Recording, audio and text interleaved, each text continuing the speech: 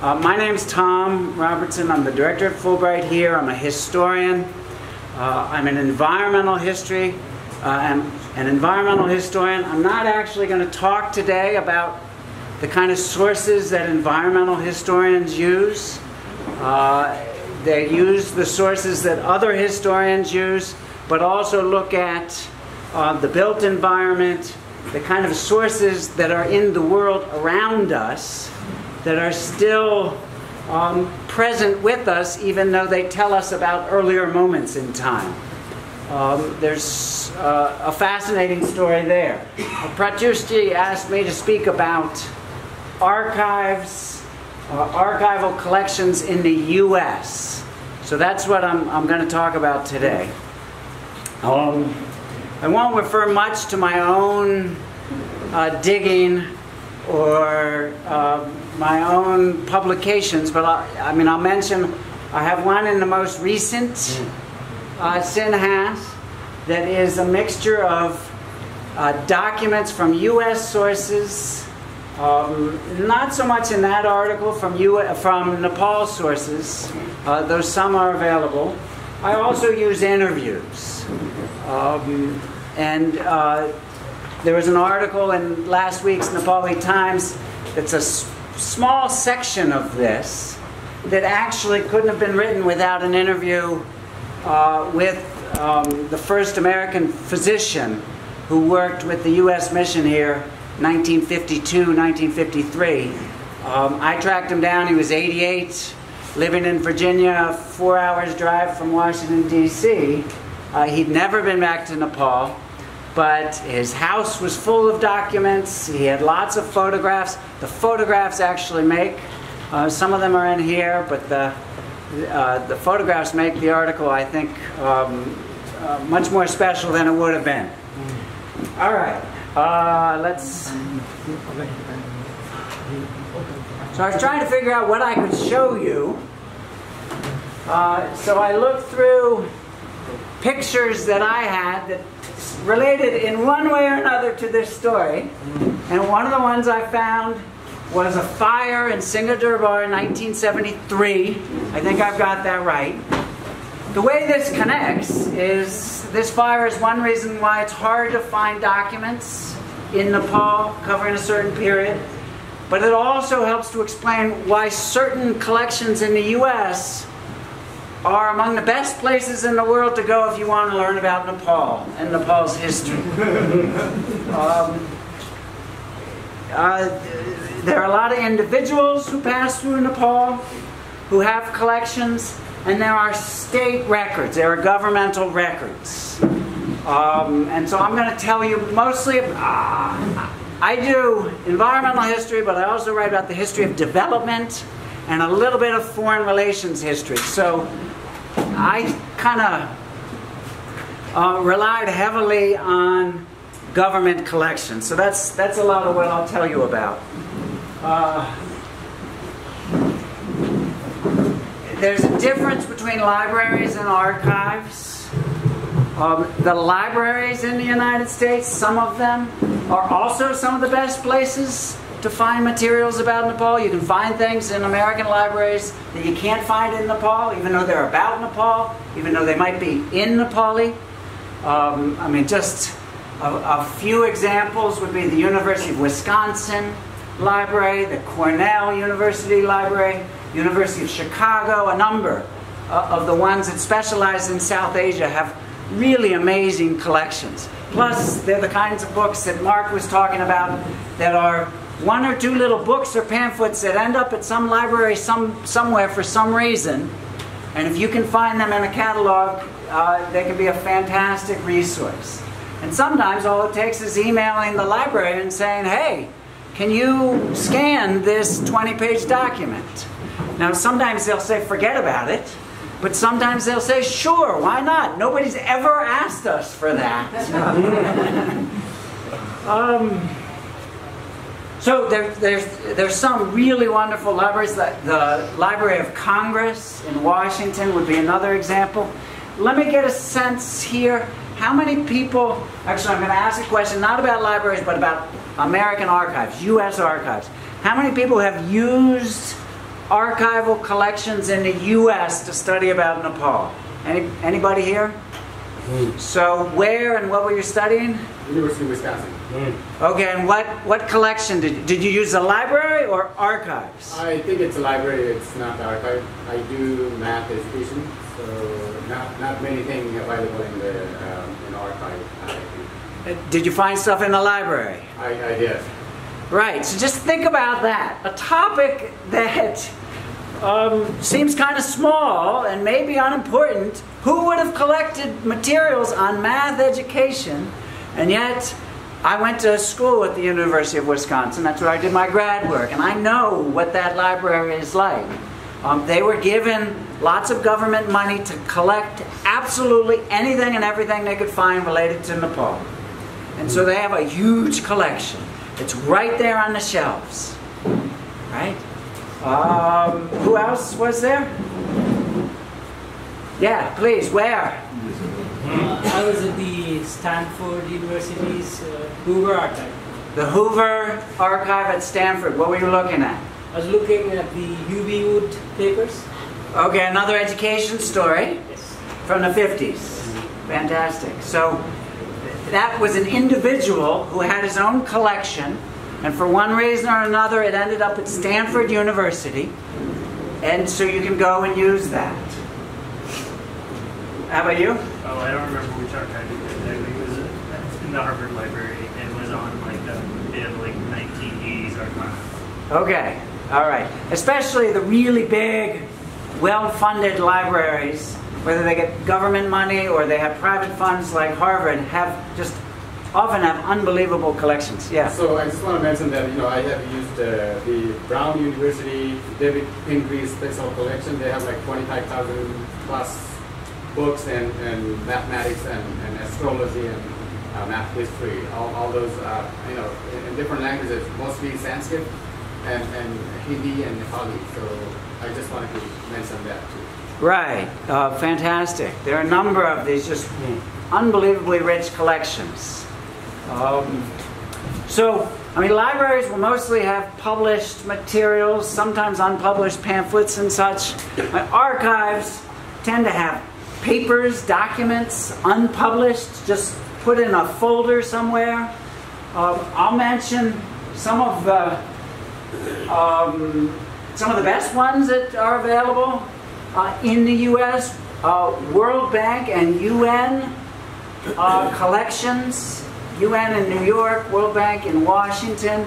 I haven't used either really in any depth, so I can't really say much, but I know they have good materials on Nepal. I've used a lot of U.S. government collections. The biggest, by far, is the National Archives, which are actually not in Washington, D.C. The main big repository is outside Washington in suburban Maryland, in College Park, Maryland. The main one has historical, really famous documents like the Constitution. This one has all the other documents, just the documents of daily operations. I'll say more about them in a minute. There's the Smithsonian. The Smithsonian is the the U.S. government national museum or series of museums. And so they've had researchers who've come to Nepal and they keep their papers. So some of the papers on Chitwan National Park, for instance, and tiger conservation projects were organized through the Smithsonian, so that's one place to go for that kind of research. I also found a number of old photographs online through the Smithsonian. I didn't have to go there. I just used the online sources.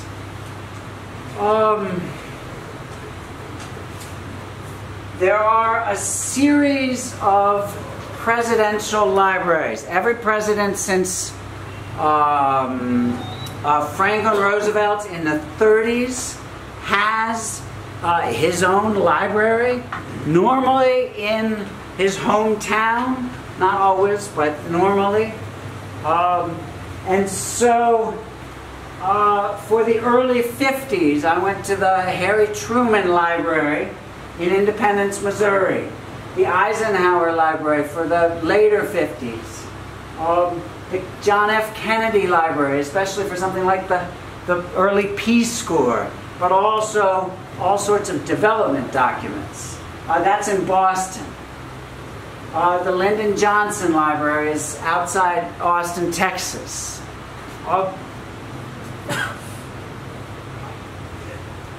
I know not many people will be able to go to the United States to use these resources. That's not something I can help too much with, even through Fulbright. Fulbright does not give short-term travel research grants. If somehow you have the chance, by far, depending what you're looking for, by far the easiest place to start is these presidential libraries. They're smaller, they are infinitely better organized than the big national archives. They're much friendlier. With all of these, I would start by looking online to see what they've got. In some cases, all right, let's see. I'll come back to that thought in a second. This just gives you a sense of where the presidential libraries are. So Jimmy Carter's library is near Atlanta, Georgia.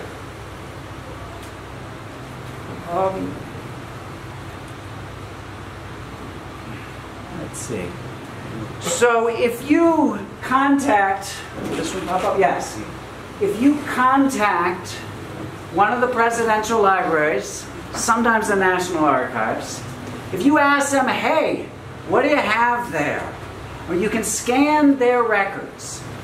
And it happens that this is from the Eisenhower Library in Kansas. They actually have very nicely put together a document where they list everything in their collection related to Nepal.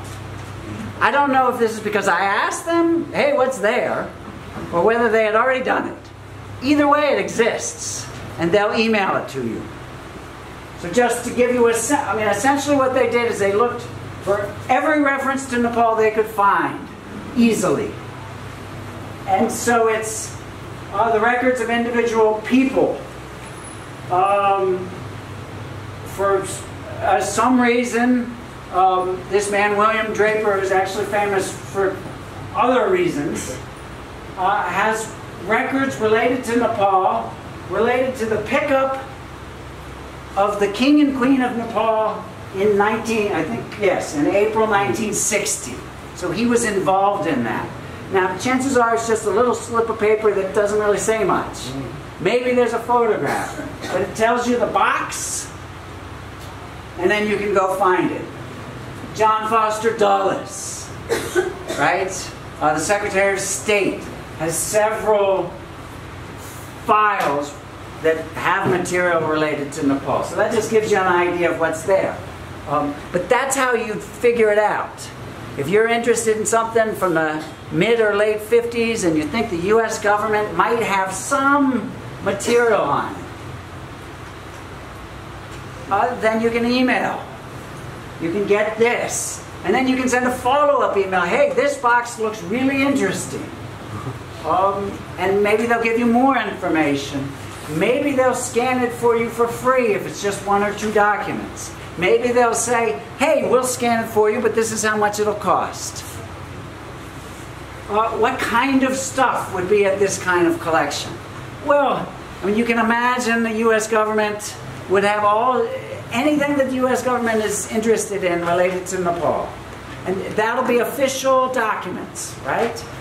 But they may have someone who gets really interested in education for some reason and just starts collecting materials. That person would have far more than just the letters or reports that their office create. There could be all sorts of materials in Nepali, little pamphlets, newspaper articles that would be impossible to find some other way. But all of a sudden you find a folder that's all about education in 1959 and a whole mix of materials. Then you found one of the sort of nuggets that you're looking for.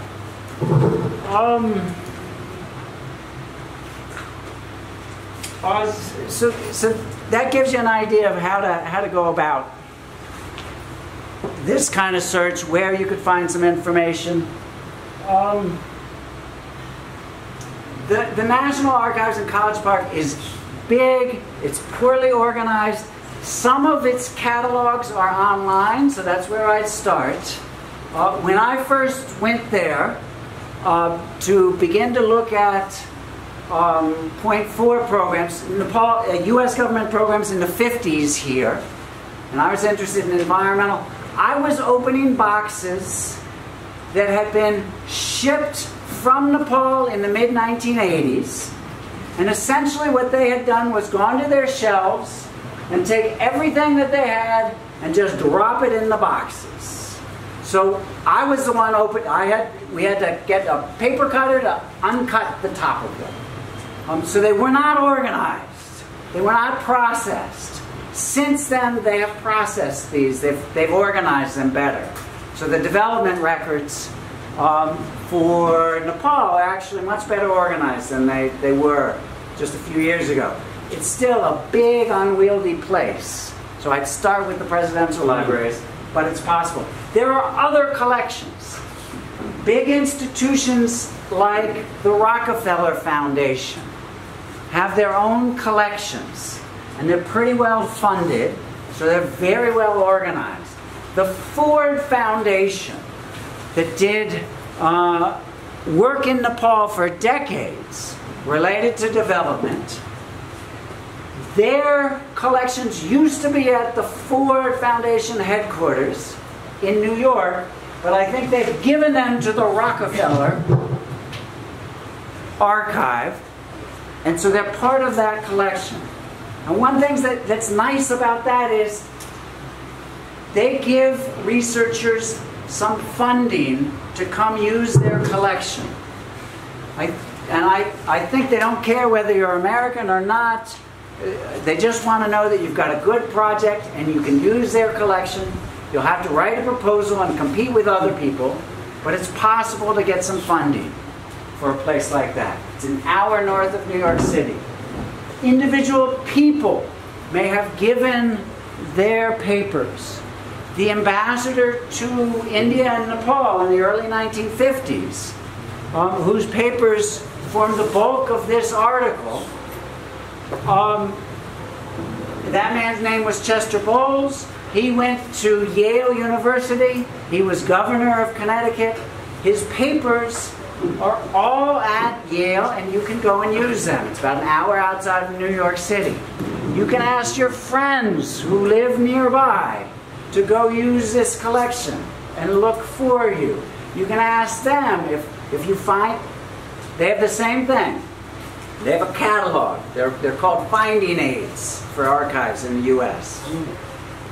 They have a catalog of his collection, and I'll show you. Let's see, where have I got this?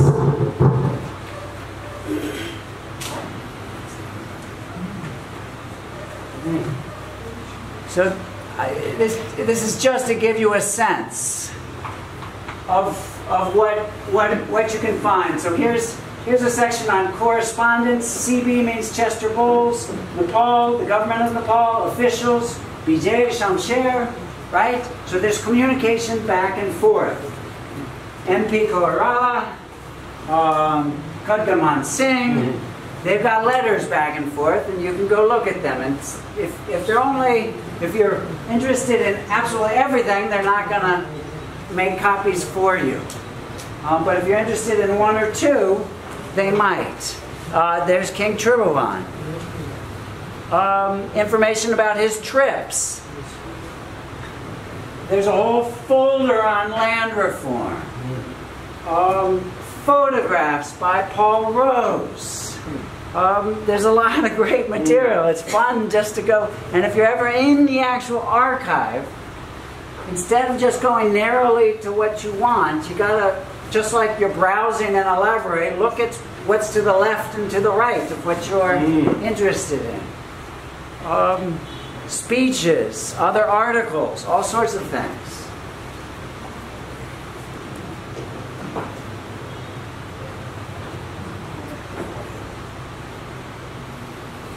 So that covers governmental collections, institutional collections, individual people and their collections.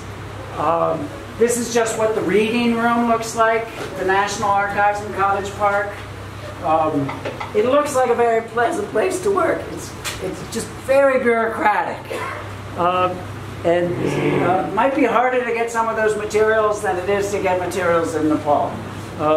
And maybe not as well organized. This is the Yale Library where I looked at the Chester Bowles stuff. A few recommendations. I already mentioned, start with the president, depending what you're looking for. If you're looking for US government stuff, start with the presidential libraries. Look for little pots of money, especially smaller libraries or private libraries, or rich universities and their libraries. Electronic records. Email an archivist. If you email an archivist, be very careful. They are not going to want to do work for you that you could have done by yourself already. So that's what I mean by do your homework first. If you haven't looked through their webpage and you say, please, do everything for me, they're going to move on to another email. They're going to want to help. They'll want to help people from other countries to begin with. And they're, for the most part, very, very helpful people. But they're going to want to help the people who've already looked into it and seem serious and organized. One note on this, electronic records. USAID, the US, the main US development agency, has an electronic database called the Development Experience Clearinghouse. If you are interested in writing about development in Nepal, this ought to be one of the first places, especially the history, this ought to be one of the first places you go to. It's meant for consultants to put, consultants working this month to put their reports online. But what they've got is documents that go back to the 70s and 60s. In some cases, even into the 50s. You can they've scanned most of these documents. You can search relatively easily, and you can download the documents. Development Experience Clearinghouse. It's just a strange name. But it's the USAID online repository for documents related to development. It's absolutely amazing. A few requests. If you are lucky enough to visit one of these archives, please take pictures of, and in fact, the way experienced researchers work at the archives is that they rarely have enough time to stay there for a month at a time. They will take pictures, they will scan as much as they possibly can. But if you get a chance to go, please do that. Because then, if you get permission, you can put those online, and other people from Nepal who can't go to the US can use those documents. I have hundreds, if not thousands of documents that I'm preparing to make available this way. These are documents that I needed directly, but there are also ones that I just knew would be useful, so I took pictures of that. Make sure if you do that, you have the little tag that says you have the permission of this library to take this photo.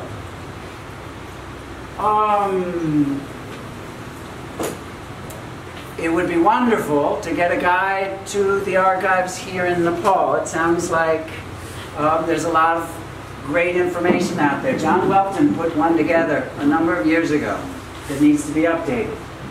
Also, this is related to what Mark said. There are lots of materials out there that haven't been collected. into archives. Mark works related to hippies, so he wants everything related to hippies. I work related to development, so I want everything related to development. That can be the materials collected by Nepalis, by Americans, by whoever. But those folks have huge collections, sometimes just sitting in a room someplace. We need to encourage them not to throw them away, but to give them to a library or an archive. All right, I'll end there. Thank you very much.